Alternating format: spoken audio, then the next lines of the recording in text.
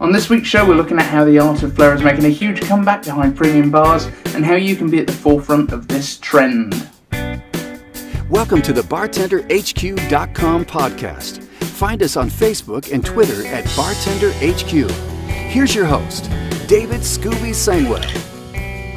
Over the past few years, while flair has still flourished in the competition scene, with the moves getting consistently harder and more technical, seeing real-world working flair to a good standard in the wild seems to have declined. Of course, there are some brands, most notably TGI Fridays of the UK, who have always promoted the skill of their bartenders and, as I see it, have helped to retain the skilled bartenders with their excellent Bartender Challenge, which has gone from strength to strength over the years. The UK final of the Bartender Challenge in fact took place this week in Liverpool, with Russell Ward taking the top spot once again and securing his place in the World Championship later this year. All the best to Russell with his training, and we'll hope to get him on the show soon. We tried last year, we couldn't work the dates out. On that subject, the Bartender HQ podcast is now just over 1 year old. We launched back in September the 10th in 2014. I think we've only missed 1 or 2 shows since then. Of course, over the year, I've learnt a lot more about the tech side of things. We've added the video recordings, the YouTube, and I'm actually working off an auto cue at the moment. It's something that I wrote earlier, and I want to thank all the guests that we've had on the show before. So we've had Julia and Chris from the A Bar Above podcast. We've had Brian Webber from Bartender Journey. We've had Russell Davis, obviously from Bar Rescue over in the US. We've had Louis Lavella. We've had Tom Dyer, who's the reigning World Flair Champion at the Roadhouse.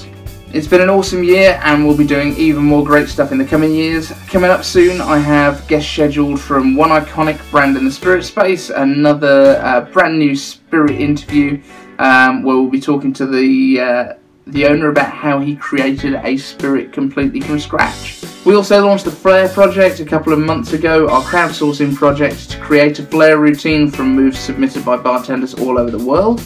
I entered my first competition of the project a few weeks back, the Masters of Flair, and took the honour of Best of the Midlands, so look out for the Flair project kicking into high gear in the next month, as my change in job lets me spend far more time with both Bartender HQ and the Flair project. Now, I'm still looking for a lot more submissions, so if you want to help out and be a part of the Flair project, shoot your video. Don't worry about the quality, smartphone footage is absolutely fine, just please make sure it's landscape, and then drop me an email link on david@bartenderhq.com and you'll be a part of it.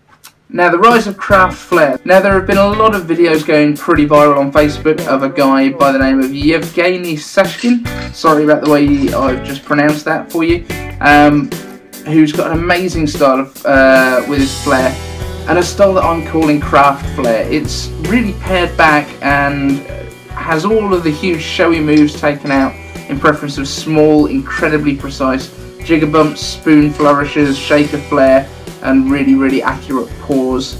In a second video from him, you'll see him performing 8 short and sweet moves with a pair of shakers and cheetah tins, each unique and almost impossible to follow, it's so fast. It's this kind of stealth flair that if you're in the bar relaxing and talking to a friend, you might just catch it out the corner of your eye and wonder what you just saw. The guy is really inspirational, and he's getting a huge amount of attention online at the moment. This kind of flair is really interesting to me, as it's all super usable. I've talked in the past about the way that flair is going, and it seems to me that the huge exhibition routines have very little to do with actually being a good flair bartender, in the sense that your guests at the bar will never see you doing these 6-tin 1-bottle splits while making them a nice Negroni, for example.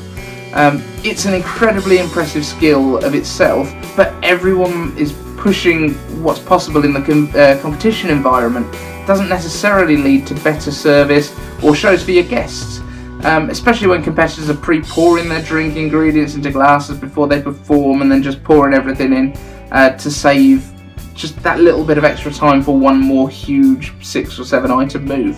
So at what point does flair leave bartending behind?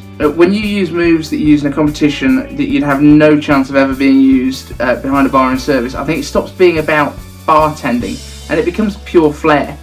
Now, the whole point of flair bartending was that you're adding flair to the way that you bartend and entertaining your guests all the way. Now, for many years, there was the same kind of thought about the delineation between what was flair bartending, what was juggling, And should 3-bottle cascades be penalised in competition bartending?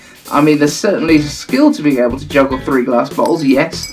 The grip's different to club juggling, and the majority of bartenders would throw doubles, whereas most jugglers would throw underhand singles with clubs. But juggling is kind of juggling when it comes down to it.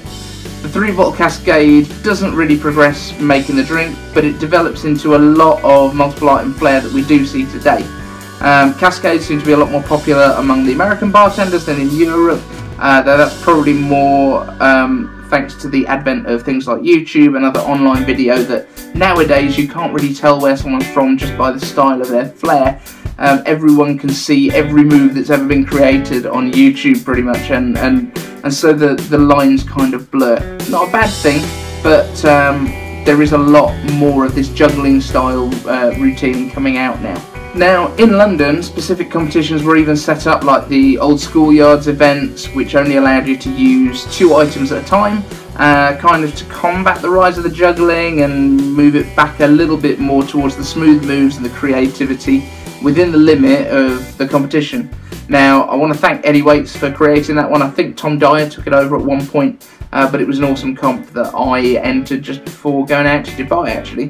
But what do you think? Will bartending niche down and have individual competitions for different styles of bartending under the heading of flair? Will exhibition become more of a sport, for the lack of a better term, and sort of start to distance itself from the bartending side of things? Will flair be a separate thing to bartending, or will it will we reintegrate the flair stuff and make it all back to being part of one thing? Should bartenders at a flair competition, for example, have some sort of an assessment that is of their bartending skill in general? So should flair competitions also test the competency of bartenders and their skills, or actually serving guests, as well as how many items they can flair with all at once? I'd love to know your thoughts on the idea. But as usual, guys, one of the best things about working in the bar industry is the people that you meet and the social aspect. So please don't be a stranger. Come and join the conversation on our Facebook page and on the Worldwide Bartender community on Facebook. Post your videos, I'd love to see them. Join us on Twitter, let me know what you think of the show. I'm going to be building a practice bar over the next couple of weeks, so keep an eye on Instagram to see how all of that goes. And if there's something you want to ask me, go right ahead and ask. You can leave me a voicemail via the website, you can email me, david@bartenderhq.com, or post a video question on the Facebook page.